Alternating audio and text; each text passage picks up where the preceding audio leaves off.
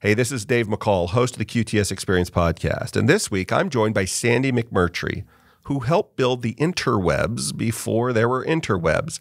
Once upon a time, we used the internet for something other than streaming content. But Sandy, and people like him, came along to help build the infrastructure necessary for us to enjoy Ted Lasso, Stranger Things, and The Witcher. Join us as Sandy talks about the infrastructure that was built and the future that's to come on the next QTS Experience. The most valuable commodity on Earth today is data, how we make it, use it, move it, and protect it. My name's David McCall. Join me today for the QTS Experience. 3, 2, 1. Sandy McMurtry, welcome to the QTS Experience. Thanks, Dave. So before we get started, I have to know, how am I going to get better content-rich environment to my devices? I know you know the secret sauce on how that all works. Well, before we do that, actually, before you answer that, a lot of our audience may not know who you are, kind of a rock star in our space, but could you just introduce yourself and what have you been doing for the last 30-something years in the internet space? Rockstar is very generous, thank you. I have been around for a while, 36 years and counting in the industry. I'm an old telco guy, so I started back in the New England telephone days. Wow. New England Telephone, 9X, Bell Atlantic, Verizon, and ultimately they became Verizon. So I was 21 years there, so I try to avoid having a bell-shaped head too much, but we used to call them bell heads, all the folks who were there at, I started right after divestiture. So. Okay. Pretty much before the birth of the internet, and kind of lived kind of through it with Verizon. Worked for a small CLEC for about 5 years, and then landed at Akamai 9 years ago. So I was 9 years at Akamai, so 36 years total. So as you're looking at that tunnel, most of the people that are listening to us, a few of them have been part of building out the internet ecosystem, or what we call the internet today. Most of our listeners, they use the internet. They may even think they understand how the internet works, but probably not as well as they think. On the one hand, they can get a super simple answer and they do that. And on the other hand, probably the more nuances they don't know. So if you were describing to somebody who has you're standing around in you get to flashback to 1987. Yeah. And you're telling some folks about what's going to come. How would you describe what the internet is? Wow. So I tend to very much oversimplify things. Okay. So the simple answer is the internet is a series of connected networks, right? Okay. So I can go back to my telco days and kind of understand what that means. A network is everything that we touch, right, that has a wire or a cable connected to it. So from the desk on your phone that, creates some sort of a network within your building or house, right? To the broader network that telephone companies run. It's all networking, right? So what the internet does is it allows those networks to connect to each other, or is a series of connections of those networks, so that, and I'll harken back to my telco days, if I wanted to pick up the phone and make a phone call on my, let's say Verizon is my home company and my home network. I want to make a phone call to you, Dave, who was probably or may still be a AT&T customer. Right. I'm going to pick up that phone, and in order for Verizon to complete that call for me, they have to be connected somehow to AT&T, so that AT&T can help complete that call. Right. Now, the old days, that was a long-distance phone call, and there was all kinds of money that exchanged hands between each company and all that. The internet has really kind of shortened that quite a bit, because what the internet has done, it's still a series of connected networks. We use terms like the cloud.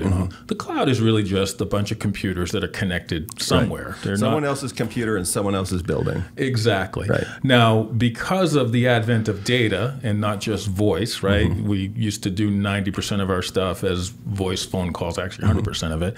Now we probably, how many people actually pick up the phone and talk very often? Generally, it's now some sort of a data communication, whether it's IM or video conferencing or whatever. even a voice call is now a digitized voice call, right? It's kind of... When you say that, I wonder how much money I would save, because my kids have no problem texting me, especially the ones in college, right, asking me for money by a text. But I wonder if they'd have the same courage if they had to come see me or call me. No, Probably different. It's a lot easier, right? In a way, it's kind of depersonalized things. You're right, but it also has allowed for this tremendous amount of sharing of data, right? If you can digitize something in a small format that can be sent over those not the same wires, because they're no longer the copper, same idea, the same idea, right, and connect the data that's on my phone, computer, or tablet or whatever, to the data that is housed by Facebook or Apple or Microsoft or these other companies that have these huge data sources for us, and connect that in a easy way. Look at the communication that's increased. So that's why the explosion of digital has really increased the use of the internet, number one, for information and for transaction, but also just caused the internet to keep growing, because we always find new uses for it. But at the end of the day, to get back to your question, it's really just a series of connected networks, a network being a device, a server that is going to be a storage, a method of storing the data, and a switch or router, which is a method of directing the data. Right. So that's really what the internet is made up of. And as companies work together to connect, that's how the internet works.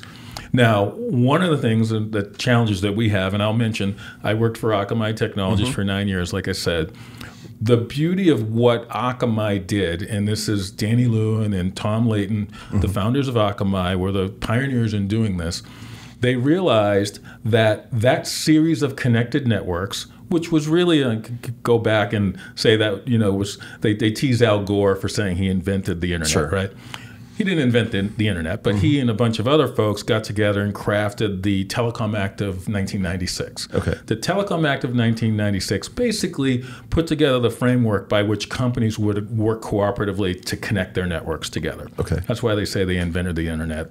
We know that the internet was already thought of in some... Never underestimate any politician. It's easy to pick on Al Gore, but any politician, and we've seen that a lot here in the last 10 years, claiming credit for just whatever. But I understand what you mean. So there is a willingness in our legislature to say, hey, look, how do we facilitate this connectivity? Exactly. Now, one of the kind of learnings from that was that companies, yes, agreed to connect. However, there's a term in the industry back then that would be called best effort. So back to my example, if I was calling you on my Verizon phone and trying to reach you down in Florida on an AT&T line, AT&T was going to make its best effort to connect that call for you. There was not much in terms of incentive or penalties or anything else around doing that. So this best effort method, I used to kind of draw on a whiteboard, the globe, and then just draw a bunch of scribbly lines around it and say, that's the internet. It's just a bunch of cables laid all over the place. If you walk around the street, you can go look at them. You look under a bridge, you can see the orange fiber optic cables. You can see the internet right in front of you. And it's just an amalgamation of cables all over the globe, up and down telephone poles, under manholes. And that was then, or that's now? It's still now. Okay. So, but this best effort approach created what Danny Lewin, one of the founders of Akamai, called the worldwide mess. So instead of the World Wide Web, he called it the worldwide mess because it was such a journey for a data request to get from one end of the country to the other, because everyone was just kind of passing it along in a best effort way. Right. So it's like hitchhiking across the country back in the day. Exactly. So one example, quick, if you are in Boston, Massachusetts, and you would like to download a song from Apple iTunes, and that Apple iTunes file, that music file, is stored in Cupertino, California, where one of their major data centers is, that packet being that data file that you're trying to download, that could literally traverse the entire country to get to you and maybe pass through 6 or 7 other networks before it gets to my home, which is, if I'm doing it on my cell phone, it's an AT&T cell phone line. Right. So to get from there to my cell phone in Boston on an AT&T network, it might have passed through 12 different networks to get there. Wow. What Akamai did was they went to the Apples and the Microsofts and everybody else and said, hey, we can fix this for you. You're gonna be my customer, and if you give me permission to replicate your data and place some of it in Boston, some of it in New York, some of it in Miami, some of it in Los Angeles, all over the globe, then I'm gonna help your users, your customers who are requesting those music files to get that quicker. Because now me in Boston, when I go to download that music file, it doesn't have to go all the way to Cupertino, California to get that request. Right. It might get it there's a data center at 1 Summer Street in Boston. Right. And that's going to be a quicker, short turnaround, right? So I'm going to have a better experience. The file's going to download quicker for me. I'm going to use it more often. Apple's going to make more money. Akamai is going to make some money from Apple, et cetera, et cetera. So really, the concept is very simple. I was a sociology major in college, and I'm still not a technical guy, right? So I was never an engineer, never a software developer, never, a programmer, any of that. Right. So again, the simplification of it helps for me because it's really just distance equals latency, multiple handoffs equal, potential failure and congestion and things like that between networks. So moving that content closer, we used to use the term eyeballs, closer to the eyeballs, means a better experience, means more revenue, more usage, happy customer, happy revenue stream. Yeah.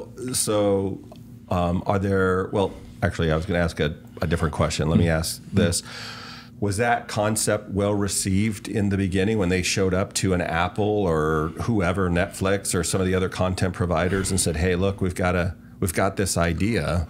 Well, the content providers are thrilled, right? Okay. Because, that's what they want. They don't want, Apple doesn't want to be, although in the last few years, they've kind of taken upon themselves to do a little bit more of their own delivery. Sure. But at the time when Akamai first started doing that, they were happy to have someone come and replicate their files, their data, and move it closer to the eyeballs because, again, they knew that their customers would have a better experience and be more likely to continue using their products, right? So really, that's what it comes down to. I will say that some of the battle that was fought over the years, and maybe still to this day, is getting access into the ISPs because, and again, I could go on and on about the Telecom Act and kind of the Bell companies that were told to break up and share some of their resources. But, there was a natural kind of guardedness amongst some of the ISPs. When I say ISPs, Internet Service Provider, which are the people who can provide service to your home or your mobile device. Now most of us think of the cable companies, but back then it was companies like Mindspring and and it's still the Comcast is a large cable company, right? Many people have Comcast as their Internet Service Provider, but AT&T, Verizon, Charter, Cox, CenturyLink. There's lots of them out there. Right.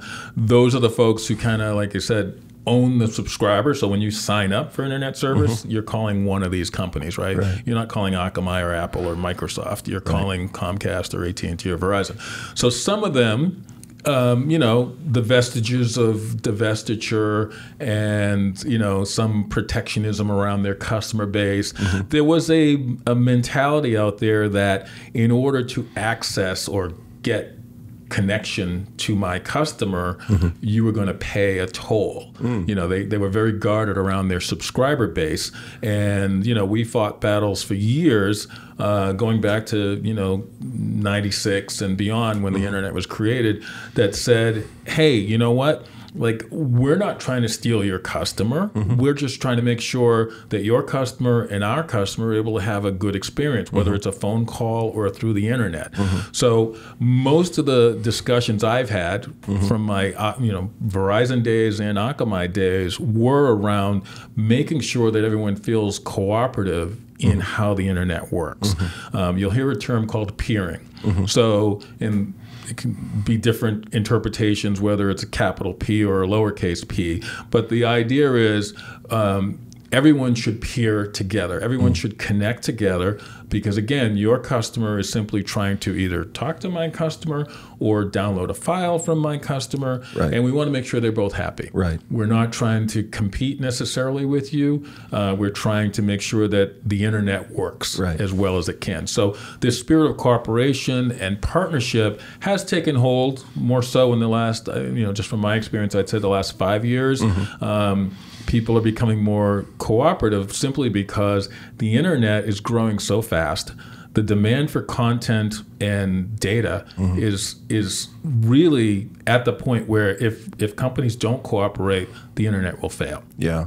Which means a lot of businesses will fail, a lot of our economy will fail. Yeah. So I think the spirit of cooperation has grown over the years out of necessity, not necessarily out of all of a sudden the altruism. Change of heart. Yeah, altruism. Yeah. Yeah. Wow, I just feel like this would be great. Well, there's competition as well. So if you're Comcast and your customers complain every time they try to download an Apple Music file, guess what? Your customers are going to go use somebody else if there's competition in your area. What do you think has been... we had, of course, the big .com burst in, I'll just say 2000, but in and around that area. And then we've ramped back up, and it's as if it never happened now. What do you think are some of the big milestones on why people have so embraced the devices and the tools and the content and it's changed our behavior so much. I remember talking to somebody, and they weren't answering my calls. So eventually they called me back. I was like, "What's going on?" And they said, "Oh, I thought you were at soccer practice." I was at soccer practice, but I was finishing this last episode of Stranger Things, and I just started cracking up. They've got their phone or their tablet at the soccer field. Streaming Stranger Things and having the great, fully engrossed experience. And I just was like, we've built all this infrastructure, all this great engineering. So instead of watching my kids, I can watch Stranger Things. Two things on that. So I used to joke, again, I hate to keep referring back to Akamai, but that's all right. I used to kind of sit there sometimes when we'd be in the room together, and there'd be 15, mid to high level executives sitting around planning things. And you know what our biggest days were gaming downloads. So when there'd be a gaming download or a software release from Microsoft, which was also typically a gaming download, we'd have to prepare for that. And we'd have to, have, all types of, terabits of bandwidth available pipes. When I say bandwidth, it's just the size of the piping. I want to try to simplify the internet again in terms of, think of it as a tunnel that's going through. If you've got 1,000 cars going through a tunnel and it's sized for those 1,000 cars, everybody's going to flow through properly. As soon as 5,000 cars go through, there's going to be a traffic jam, right? So the internet is all about avoiding traffic jams and making sure that tunnel or those pipes are big enough to handle the throughput. So we used to plan around, well, this is the day, we used to call it day-to-day traffic. So the day-to-day traffic is roughly this. But on a gaming day or a gaming download day, it could double or triple. So you need to make that tunnel 3 times as big, even though you're not going to use it every day. You can't build it in one day. So you want to make sure you can't build it one day and then take it down the next day. So you're going to build that tunnel 3 times as big to handle those types of throughput demand, those high spiky demands. So that's one of the things. The other thing is we are spoiled, right? The internet has delivered to us such convenience, such privilege to be able to watch what was the show you were Stranger Things. Or the World Series. We just watched the World Series. While you're bringing your kid to soccer practice. It's a pretty good privilege, right? So we've all kind of come to expect that. Now, you and I are both old enough to remember when you had the baud type dial-up on your computer. And you used to hear that screechy noise, and it would last for 10 or 15 seconds, and you just kind of expected it to happen, and you kind of were like, oh, okay, that's what it takes to get on the internet.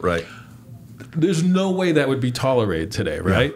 Yeah. If you click a screen or a button and it doesn't pop up immediately, you are like, what's going on here? Right. You start pressing the buttons thinking something's wrong, your network's failed or whatever, and soon enough you might just abandon using it because there's no way you're waiting 15 seconds for something to load.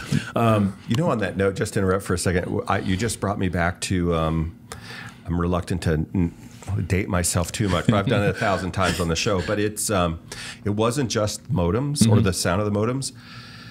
I remember we got a 14.4 modem, and I was like, this sucker's so fast, it's going to leave skid marks on my desktop. And I was super pumped because we could go to these online user boards, and we would play these games called MUDs.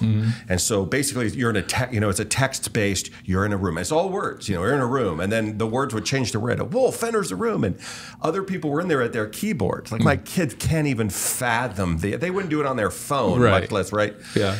But the second somebody else got the 28.8, so it was an arms race just to get the more powerful modem, much less have a modem and connectivity. And were you in a decent network where, and maybe your bulletin board could only have 200. I remember if you weren't one of those first 200 connections of the night, you weren't getting in. Right. So that reminds me, I was just this morning talking to one of our folks who's, selling to gaming companies. Yeah. And I made the analogy, the gaming company demand now is similar to the trading market. I remember when the traders first started trading between New York and Chicago or New York and London, they were demanding the lowest latency routes possible. And companies went out and built, again, back to what I'm talking about, the pipes that were built between New York and Chicago or New York and London were so big that nothing could slow it down. With minimum intersections. It was just as direct as you could make it. As direct as possible, as clean a path as you could get, because those traders would lose millions of dollars if they were 1 millisecond off of the demand. Somebody else, and they'd lose a trade, It could cost them millions of dollars. Gamers are getting to be the same way, right? Gamers are playing games and they are competing with other folks. There's now, leagues that do this. So if your game is glitchy and you lose a competitive match, you're going to be really upset. The gaming company who provided that may lose millions of dollars or thousands of dollars, whatever, based on not being able to be on a fast enough network and provide a consistent enough service to their customers. We had somebody on, Sandy, last year. I need to get him back on, or somebody from the industry. So not so much anymore, but in my 30s and 40s, like a lot of people that grew up like me, big online gamer, everything from World of Warcraft to online racing. I mentioned to you before I got wrecked by John Henry. He that's right. He bought a company called Papyrus that was out of Boston. They made NASCAR racing, and his big idea was to convert it into sport club racing. Like all kinds of people would love it. That's his great passion, like racing little Miata type cars. And he's since expanded that onto iRacing. He's part of Roush Fenway Racing. It's unbelievable. How many tens of thousands of people participate in that. And he and I were racing online one time in these little cars, and he claims, I'm looking at you, John Henry, spun me into the wall, and then I see flashing across my screen. Sorry, Dave, I can't repeat what I said back, but it wasn't as polite as I probably should have been. But anyway, we would get that was kind of early days. We had a lot of fun. We started off racing on AOL and a thing called the 10 network, dial-up. We get long-distance phone call charges for that. And then broadband came in the beginning, really DSL, and then kind of grew from there. But anyway, we would do this gaming. The other day, we had somebody on from the industry, and they were talking about some of the numbers about online gaming and how in a lot of in-person sport gaming is declining, at least their television viewership. To put that in a contrast, the one league of one game, not all the games, I don't even know if this is the most popular game in the world. They had 107 million or so concurrently streamed viewers of this tournament, more than the Super Bowl that year. And I want to say it was 2019, or 2020, but I think it was 2019. The top 15 esport teams in this league won $85 million. Wow. That's how much they paid. And in this one tournament, it was a 5-man team, and each of those folks made a little over $3 million each for winning this one tournament. So Djokovic wins $3.7 million at the U.S. Open. These cats are winning right just under that per team member for this one global tournament. Incredible. Yeah. And it's all built on this infrastructure that you've been part of. Yeah. And the other thing that's happening, because we collectively are getting better at building the internet, creating the size pipes that are necessary, understanding the demand, first of all, is people are multitasking. We used to prepare for the Super Bowl. That was kind of a big event type of day that, folks, once the shift kind of happened between broadcast TV and streaming TV, where more people are actually watching TV through the internet, right? You have cable cutters, right? So you're basically watching the game on TV. And we would, years ago, we would kind of prepare, okay, this is what the Super Bowl viewership was going to be. You kind of thought, well, people gather for the Super Bowl, so there'll be kind of people congregating around one TV and watching it. So you could kind of size it that way and figure out what the demand might be and how big it might be.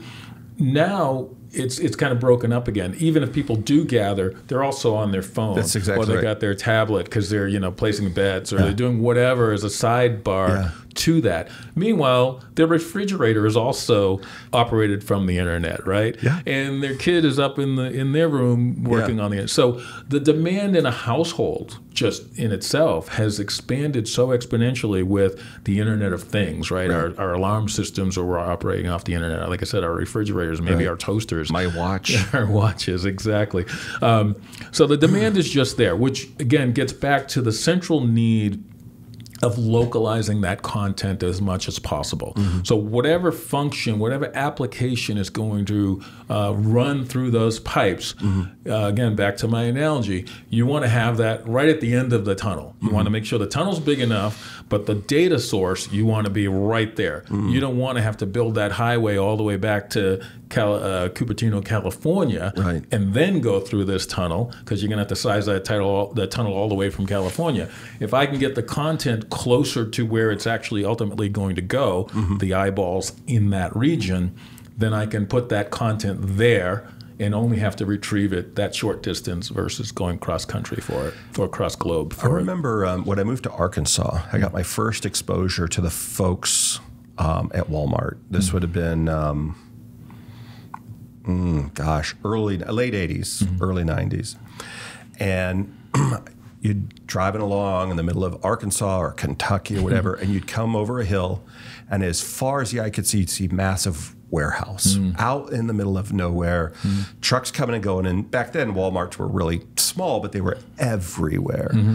And they really had mastered this art of distributing. J.B. Hunt, trucks coming and going to Walmart, big, massive distribution center. And now, just in my neighborhood near Atlanta, I've got an Amazon. They're not out in the middle of nowhere. I got a massive Amazon warehouse. I got 2 or 3 others that are at least, I don't know who they are, but at least as big as this Amazon distribution center. And they're right there. Like, they're buying up a lot of the industrial. It's not without their detractors. We're trying to figure out, this stuff's moving so fast. I think we just got to give each other a break to figure out what's appropriate in our neighborhood or not. But I'm wondering, in content creation, when you guys were first part of, hey, makes sense for a user experience, and we could take advantage of that. I mean, why wouldn't we? To kind of put it out, somewhere between here and the West Coast, but not necessarily in the most expensive data center in downtown Manhattan or whatever. There's some algorithm or some formula that says this is far enough away to give them an amazing user experience, but it's in an area that's not that expensive. Is that still, because you still got to build the pipe and the infrastructure to get from there? So if you're doing this in Toadsuck, Arkansas, or not to pick on Toadsuck, I love that reference because I went one time canoeing. Is it a real place? It is. I went canoeing on the Buffalo River there, and I did not know if we were going to make it out alive. That's a true story for another day when we're not recording. But Toadsuck, Arkansas. But, I spent a lot of time as a kid in Davenport, Iowa, and I don't recommend going there during Thanksgiving time frame because to them it smells like money. To the rest of us, it just smells like cow manure because it's fertilizer season and it'll choke your lungs. But, I mean, do you put these content warehouses at what we would now call the edge? And what they mean by the edge is geographically dispersed from, NFL city hubs or whatever. Or do you put them near a big metropolitan area where all the eyeballs are? How's that changed? That's a great question. I'll compare it again to simplify it a little bit. It's I remember studying in my master's, in my MBA program, Coca-Cola. Right. Okay. And you kind of go, what does Coca-Cola do? Are they a soda company? Yeah, they're a soda company, but you know what they are more than that? Is a distribution company. Yeah. Right? They have a world-class, obviously, distribution system. Right. So if you're Coca-Cola, you're going to figure out how far will a person walk for a Coke, right? A soda. You're going to figure out if I put it here in downtown, I'm going to get so much foot traffic that walks by and may take some of my Coke or buy some of my Coca-Cola. Versus, what about an office building? Am I going to put it on every floor, a dispensary on every floor, or am I going to put one on every other floor? And will people walk between floors to get that Coca-Cola, or will the demand lessen or the use lessen if I don't put a soda machine on every floor? It's a similar exercise, except the math around whether someone will walk to a separate floor to buy that Coca-Cola is now, is there enough throughput on the ISP network to make that user who is in, let's say, Denver, accept the fact that content is actually stored in Los Angeles, and it's traversing somebody's pipe from Los Angeles to Denver. If that's good enough, then you can kind of let it be. But because of growth, because of potential congestion, because of the importance of the happiness of those Denver customers, you're going to want to put it as close to those Denver customers as possible. So companies like Akamai and Google and Netflix and everyone else who owns content is constantly doing that math to figure out, okay, when do I go to Salt Lake City, Utah? Is Denver close enough? Is Seattle close enough? You spend a lot of time doing that math with the internet, and some of it is not just Google's ability to deliver, right? It's also, well, when a Comcast customer in in Denver requests that content that's in, I reversed myself. The Comcast customer that's in Utah requests that content that's really in Seattle or Los Angeles, and it's on Comcast's backbone, then maybe it's a pretty good experience. But if it's a Lumen customer in that same territory, Lumen's network may not be as sufficient, and I shouldn't pick on one network or the other. All right. Just but an example. it will depend on the service delivery of that particular network as well. So there's always this kind of constant, and that's why I call it a partnership, right? You're always in this industry, and this is where we come in at QTS as well, is we want to make sure that everybody understands we're here to solve problems. We're here to partner on either end, customer or content end, to make sure that everybody's working cooperatively. You would like to even co-engineer, co-plan, co-strategize what's going on the internet in that territory to deliver that service as best possible. It's a constant exercise, and it'll keep us all employed for a long time as the internet grows. But that's what it's going to take in this industry to stay cooperative and stay partnering on those types of things. How do they keep the content fresh? And I guess what I mean is, I'm in the data center industry, and I work for an organization many of whose data centers are millions of square feet. These are not small, but I'm imagining these content or caching locations to be significantly smaller than that. And so a couple things. One, every day it feels like more content's being created. And I'm just talking about cat videos. I mean, Paramount's now doing their own stuff, and Apple's got their own original. Everybody is not just content delivery. It feels like pretty soon there's going to be an Akamai program out there, or QTS or whoever, right? Yeah. So we're creating, everybody's creating content. How do you evaluate, one, what content is it that you're going to host in your facility?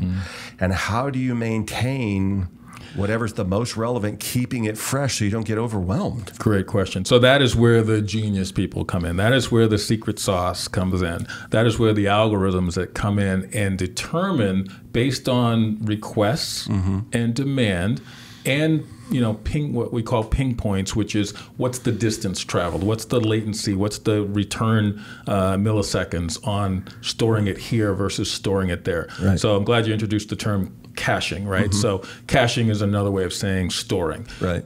Caching implying it's kind of temporary storage. Right. Yeah. So when you do that, there's algorithms all over the place. I think Akamai basically pings as many ping points as possible every 6 seconds. Maybe it's more like 30 seconds. But they're constantly pinging the internet to, number one, see what the return round trip milliseconds would be between certain points. And also gathering the demand from certain markets. And it can vary by geography. It can vary by the types of customers, whether they're mobile customers or landline type customer, home-based customers, into what they will consume, right? So let me try to stay relevant here. What's the latest thing that's out from the Marvel universe? Oh gosh, well they've got the latest movie where I can't think of the name. Yeah, I can't remember the name either.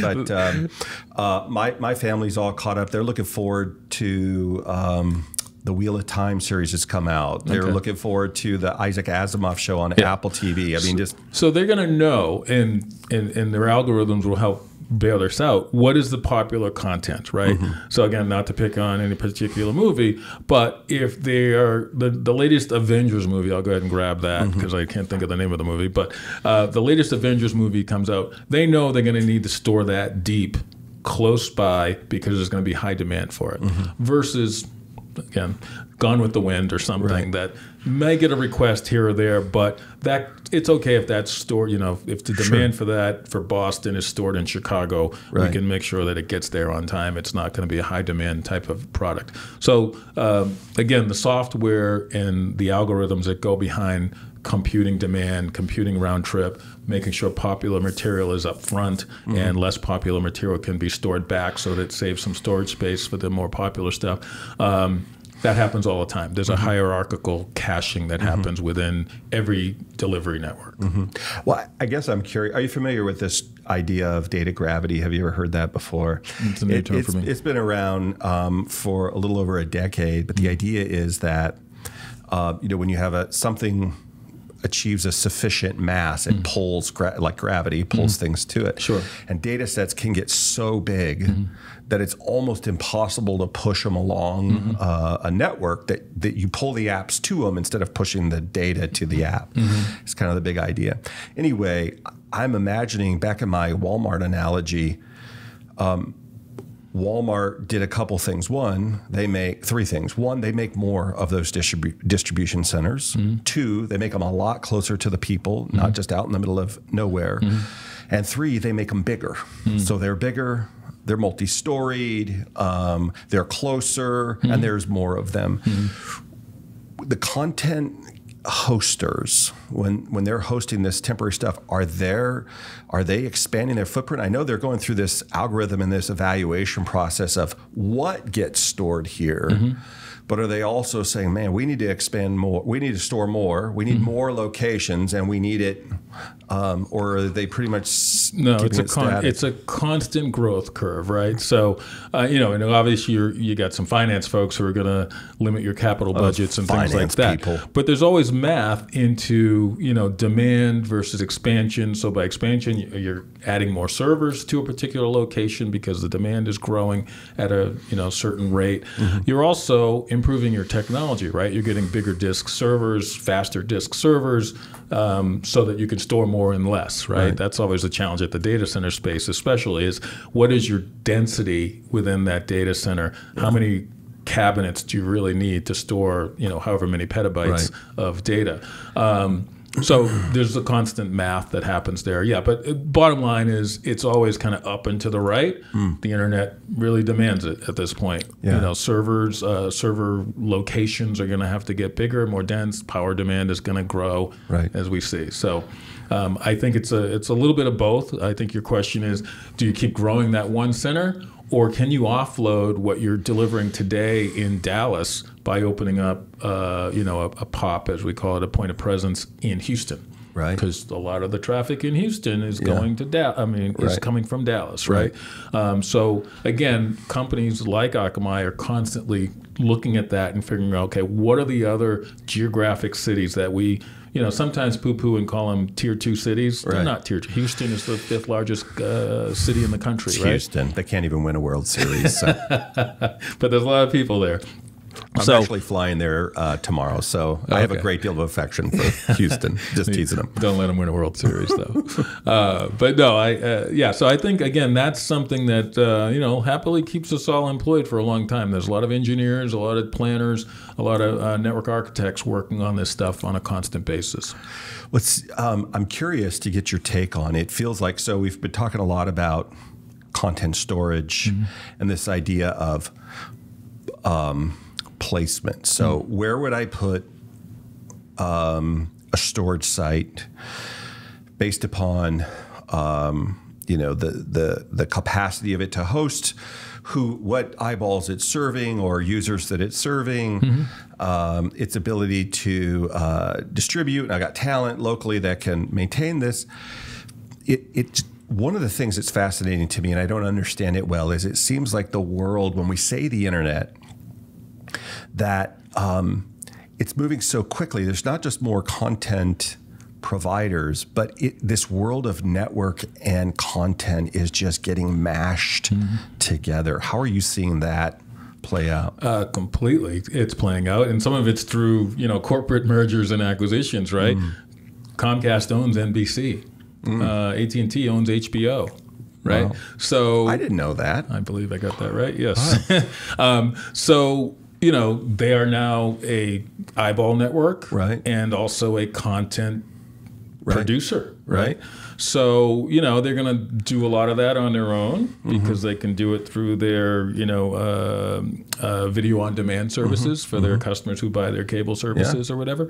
But they're also still going to have to work cooperatively because they don't have they want their product to be consumed by non-Comcast and AT&T customers as well, right? So they're going to have to work both as a content provider and a content delivery company at the same time, and that's happening as well. So you kind of have, again, it's back to my point that we're not competitors. We're not really customers of each other. We are at a certain level. Sometimes we're competitors, sometimes we're customers, but the bottom line is we need to work cooperatively to make it all work either way. One of the things that we used to say at Akamai when they'd ask Tom Layton, who's your biggest competition? He would often say, it's our customers. Because our customers will figure out, Netflix was a huge Akamai customer when I first got there. Netflix figured out how to do their own delivery. So they are a CDN that connects directly to or provides their content directly into Comcast, AT&T, Charter, and everybody else on their own. And, you would think that a company like Akamai would be saying, oh, what a big loss. It's really not, because in a way, Akamai couldn't have handled all of the traffic on the internet anyway. And, no data center can house all of the throughput that needs to go into a particular metro either, right? That's right. So, again, instead of viewing each other as competition, I think it's all just complementary. And, there's enough money and enough, throughput that everybody can get a slice of the pie if they perform well. But performing well is really the biggest part of it. If we can all make the internet work properly, there's enough for all of us to go around.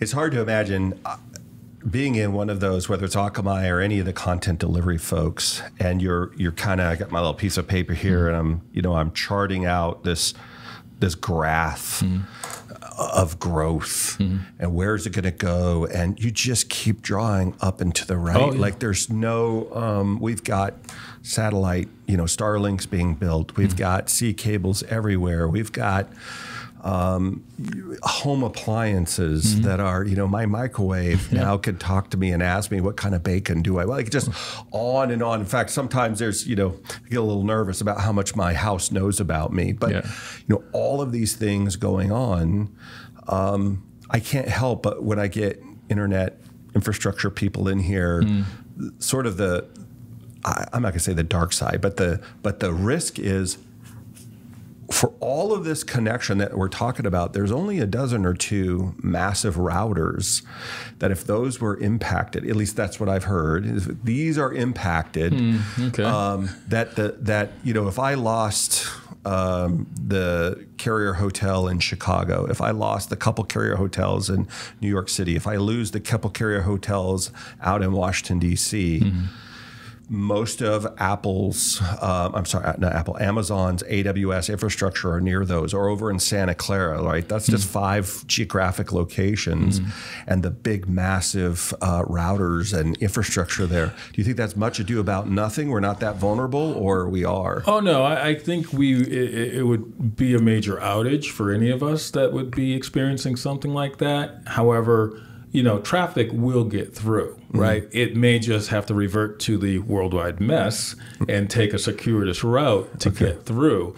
But you, as an end user, will eventually get that file or get to download that or access that website. Right. It just may take longer, or you may get a please try again later if it's a super serious event. But again, some of that is balanced with the fact that, yes, we're very spoiled, right? We're not used to waiting. So I think the way, at least I know that the most of the companies that I have, there's multiple paths, and and most times it's self-healing, so to speak, in that if New York went down, you deliver it through Boston or Ashburn and vice versa. It may take a little longer. It might be a little bit more glitchy, but it'll get through. Yeah. Well, I like optimists like you. So when you're looking at, not with your QTS hat on, you're now at QTS, not Akamai, but you're just an expert in this field. Sometimes you've got to just start laughing. Like, is this for real? Like, this is crazy. It almost feels like early days of, I don't know, back when GE ruled the world or IBM ruled the world, although this is an industry, it's not a particular company, just wild, like just almost like being a wildcatter when we're discovering petroleum, like just opportunity, risk, sometimes mistakes, but opportunities all over the place. If you look at the next 5-10 years, what are the things that are really interesting to you about, wow, how are we going to solve this problem? How are we going to work through, or what are some things that really are engaging you? Great question. I wish I had all the answers for something like that. But from an operational, technical standpoint, I wonder, how much can we shrink the storage, into devices. One of the things that that comes to mind is at what point does your cell phone become a caching site? Where somebody was just talking about that it would be the AI and the caching.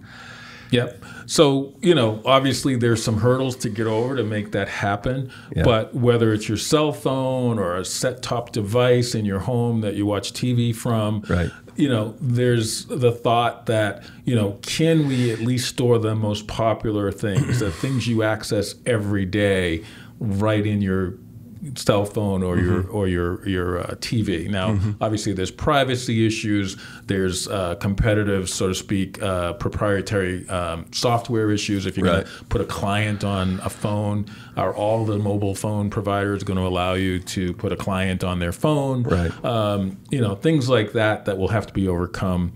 That's what I think about. What I wonder where it's going in 5 or 10, maybe not as much as 5 years. How much do we reduce kind of the storage capabilities? extra being distributed, and can we distribute it straight to your phone or other device? The other thing, quite frankly, is, what are the social ramifications and where are we going to go as a society, right, around the use of data, the use of the internet, the storage of the internet, the information that we put out about ourselves and is accessible by other people. What are the fraud implications with all of that? That'll be a determinant as well, because I think there'll be some corrections that will happen there where, just because you can do certain things, you maybe should not do everything, right? I mean, think about, the baby monitor or the refrigerator, the smart refrigerator, where people are concerned, can someone listen in on my private conversations? So there's a lot of that's going to determine, where we go technically with the internet as well. How do we socially engineer that? I think there's a lot out there, plenty to contemplate, lots for people to debate. Technologists will continue doing whatever they can do to deliver and cache things as locally as possible. Large companies will continue to try to do the exercise that I talked about before, where it's like, okay, how do we serve this base in Salt Lake City or in Cleveland or whatever? Trying to figure out how to just kind of go about the standard build-outs that will happen. But it's easy to predict and say, look, we're very quickly, or actually already have, in my opinion, gone from, in the U.S., the 9 major metros to what is really probably more closer to 20 to 22 major metros. And in 5 years is that 30 or 50 major metros where we have the need for large infrastructure, large caching, large pipes in and out, because the demand is just going to keep multiplying. So do you guys think of the edge differently than what a lot of the pundits will run around and they talk about the edge, the edge, the edge? And usually what that means is a small data center or a small data set, not in a major metropolitan area, but further out. At least that's what's implied. Yeah. Well, although my data center in downtown Atlanta is the edge for all of those people right there. Yeah.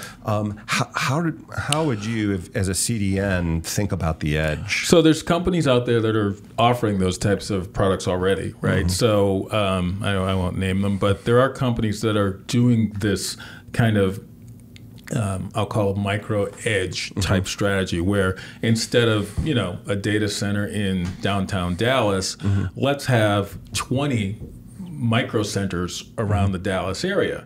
Now that sounds super intriguing, but I can tell you from an operational standpoint, again, back to the what's good enough, because if you're going to put 20 sites, that's 20 more potential points of failure. Yeah. 20 more things you got to pay for hardware and maintenance and people to go out and fix when they break. Vulnerability points. The vulnerability point. All of that is introduced as well. So again, I think every company is kind of doing the math on, where is my sweet spot for serving that? And how quickly do I need to get to the point where I'm in 20 different locations in Dallas? Right.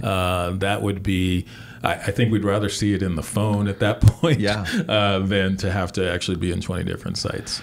I had somebody on a few weeks ago, and we were talking about AI in particular. Yeah. But as it relates to content, they were like, look, there's a lot of energy or a lot of conversation about putting machine learning and AI in end devices instead of core devices, or at least some portion of them in these devices, and that way we can distribute it this way. The challenge with all of that, of course, is we don't have uniform devices, we don't have uniform privacy and security, and so how we work through that, and sort of the overall challenge is this. It's just moving so fast. Yeah. Things are moving so quick. There's social things that are changing right around us, where we've had, and many times not even getting it right, millennia, if not centuries, to work through different social injustices and things. And now all of a sudden we've got right around us things changing in a decade, and we're trying to keep up with that, much less technology. And we want to take advantage of the things that bring about human flourishing, but not expose ourselves to more risk because there's always people looking to exploit. Yeah, that's where the warning kind of comes in from the social side. I don't know if you've ever seen the show Black Mirror, but if you watch that show, it's kind of scary, right, in terms of what technology can drive us towards, right? Yeah. So again, I think there's going to be probably some correction on those things to avoid. But, the bottom line is folks are still going to want high demand, quick response, access to as many applications or products or banking records or whatever they want in their daily life. They're always going to want it at their fingertips, right? We're kind of beyond the point of return with those things. So as they grow, we're going to have to answer the call and make sure that they're able to do it. Things as simple as a bank, and now we're going to offer multiple services through their websites, not just check your balance, right? Now you can pay bills. Who knows what you'll be able to do in the future, pull down a mortgage and all those types of things. Those are things that, are going to continue to be a demand for the industry to keep up with. I just imagine that data lived at the banks in their data center, wherever that might be. A lot of times it's in a data center like ours. They may have their own, although that's less and less. Would that be the kind of data that a CDN would cache? Would they cache that kind of data? Well, I just imagine them caching videos or games. It'll vary, right? There's certain personal information that will be cached. There'll be certain balance information that might be able to be cached, depending on the relationship with the bank and everything else. I had no idea. Oh, yeah. Yeah. I mean, you have to, right? Because it's once you, again, caching being temporary, right? If I go into my Bank of America page and I click away from that page to check my mortgage balance or something, when I come back to my checking account balance, I want it to still be there. So it's been cached for some period of time, right? So, but is it cached on your phone, or is it cached at not to pick on Akamai, but a company like Akamai at their thing, or is it just sitting there waiting for me to refresh it from Bank of America? It'll, again, depend on the customer relationship between Akamai and my example, Bank of America. But yeah, it's likely cached at Akamai's site so that it didn't return all the way to wherever the so that just made that site 100 times bigger than what I imagined it, because I just thought it was, again, temporary though, right? So as long as you're on the page or in the app, it's going to stay there for you, so it doesn't have to take a long refresh. Once you're off of it for, again, I'll make it up, 10 minutes, a half an hour, or whatever, it'll go back home. How soon until all our neighborhoods are filled with, whether they're micro or macro sites, for all this caching? Because I'm just imagining in my house how everybody's using data for, like, literally, if you go to my laptop, I'll have 10 or 12 tabs, not uncommon. Have 2 or 3 YouTube things running on different speakers or whatever. I might have in the background Hulu streaming with a sporting event or something like that going on. I will have my corporate travel thing open. Just, like that's not an uncommon, and it'll remind me of something, and I'll pause a couple other things, and I'll pull up could be anything from a sermon to disc golf to, what's Sandy's schedule and when's he going to be in town?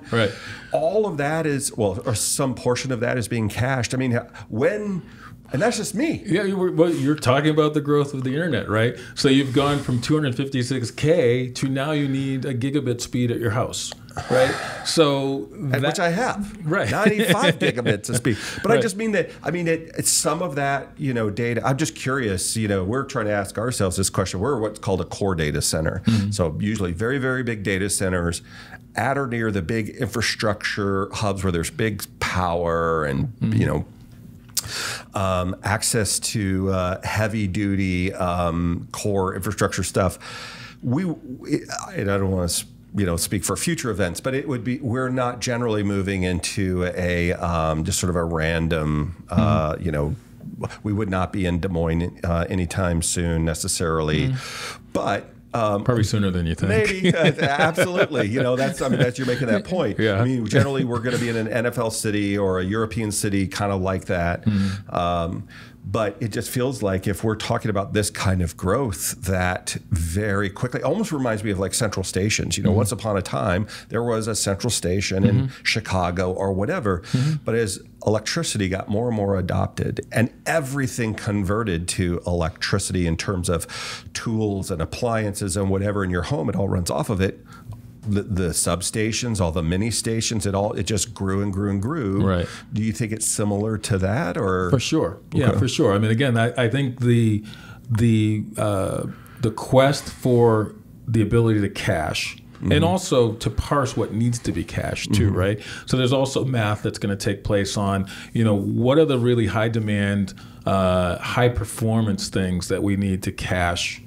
CDN's going to ask themselves that I need to cache really locally versus, again, what can fall back in the hierarchy on delivery because it's, just a web page that's not that frequently asked for versus, here comes the Super Bowl, right?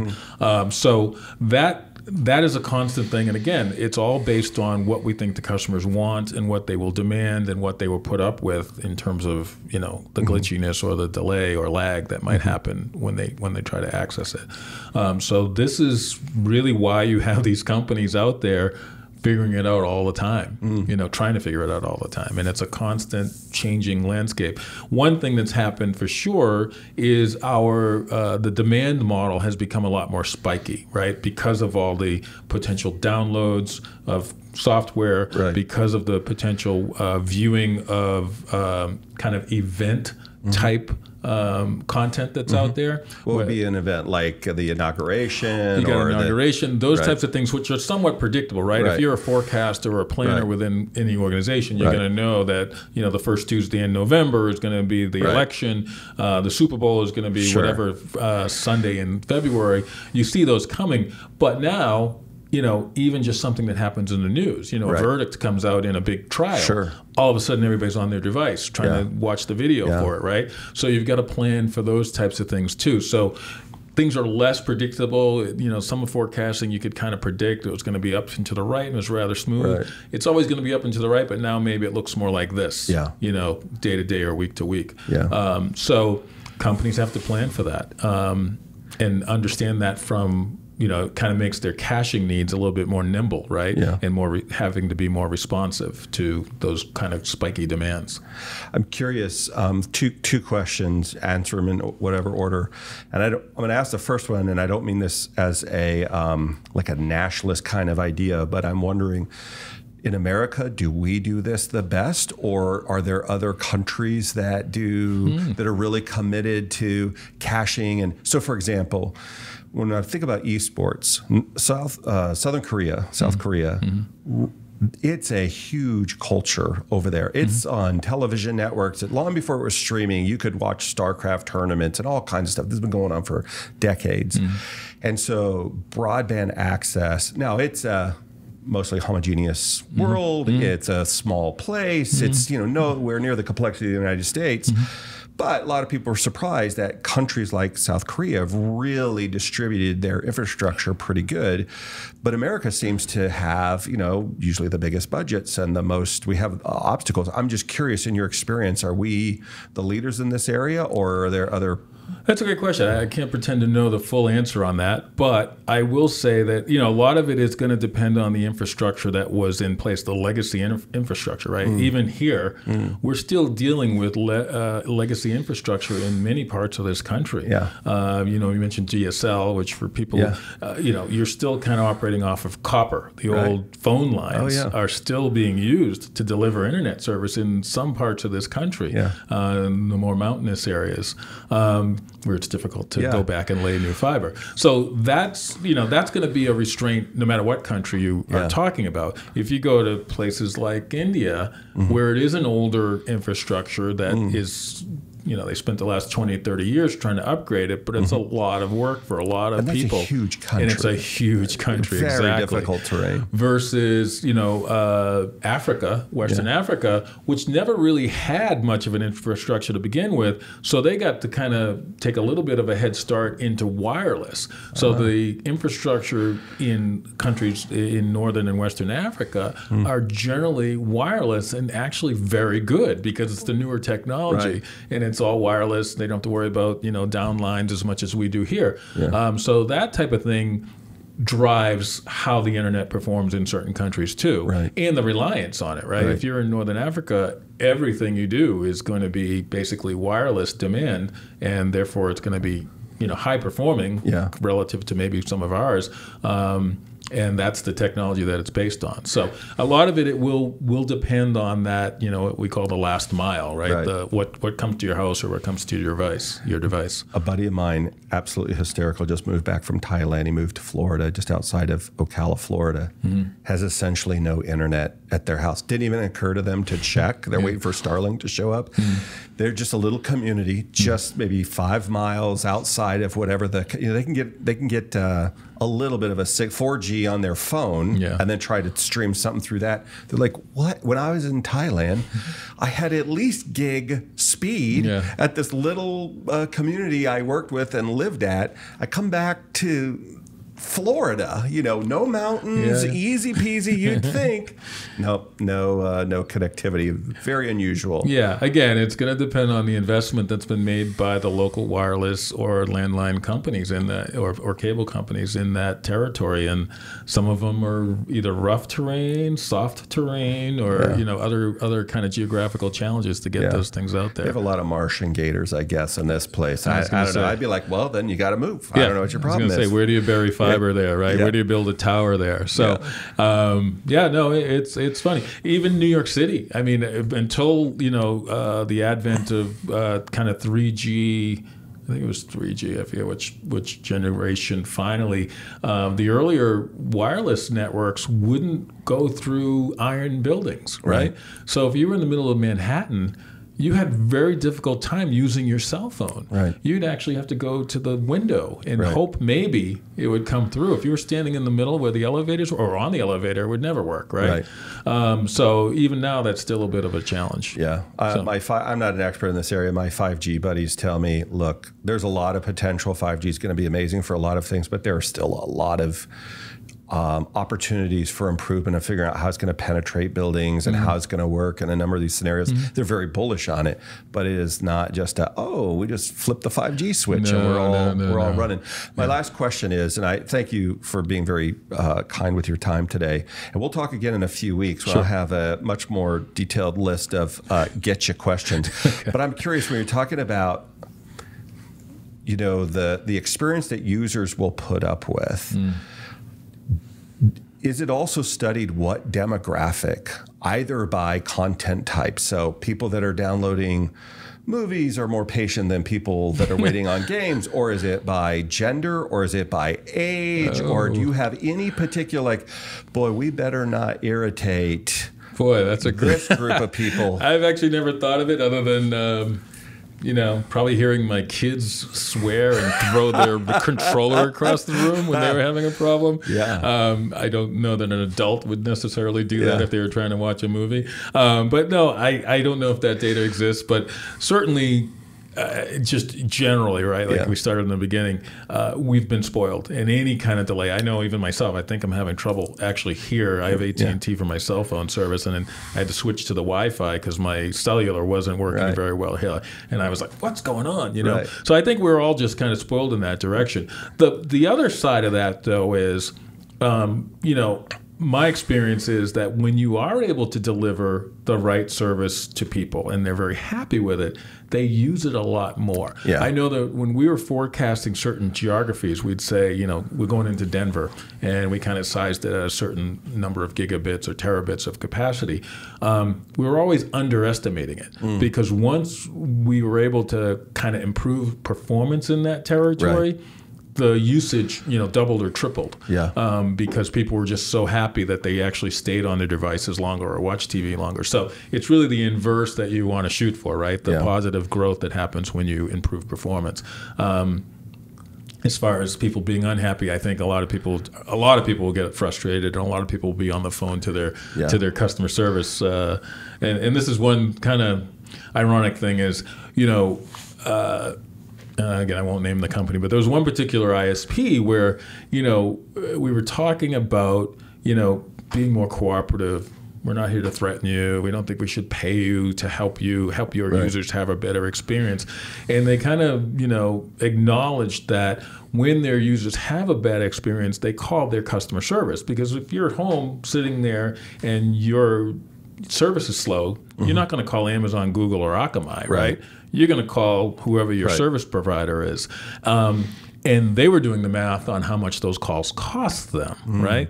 And it's a tremendous amount of money they spend servicing or taking those customer complaints. So they don't want it from that perspective either. And they also don't want people, quitting and going on to their competitor. Yeah. So again, I think it behooves us all, whether we are a ISP, whether we're a data center provider, or whether we're a content provider, to make it all work, right? And that's what we're here for at QTS. I think we want to message out to folks that, hey, we understand how this works from here to here.